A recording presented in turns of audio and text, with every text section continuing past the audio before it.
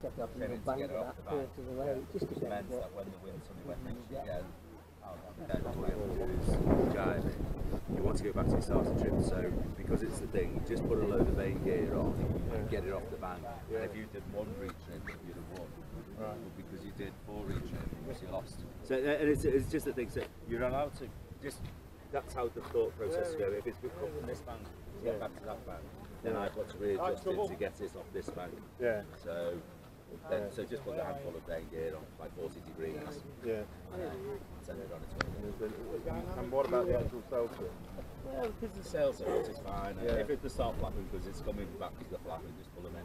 Yeah. But on this, the more we have the sails out, Alex Austin was always the best in this world.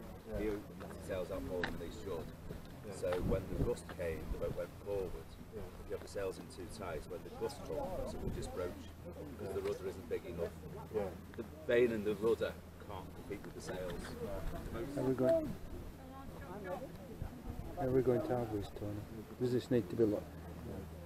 How do we have it? Top one locked. And that open and that locked.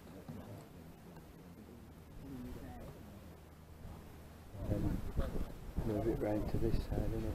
Running repairs? No, just.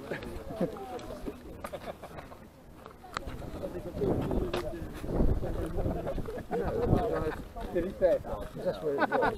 Yeah? Yeah, but you'd always turn it towards you, wouldn't you? The Vane towards you, which means you were trying to make it as a tighter angle. No, I mean, I always think with the wind is in that direction. Yeah. So you change the boat so it's pointing further down, so that means turning it that way. Oh, that way? The other way? Yeah. Still from towards you, isn't it? Yeah. Still from towards you. Front It's moving towards the you. boat instead of moving the Vane. Okay. Yeah. Yeah. David? Yep.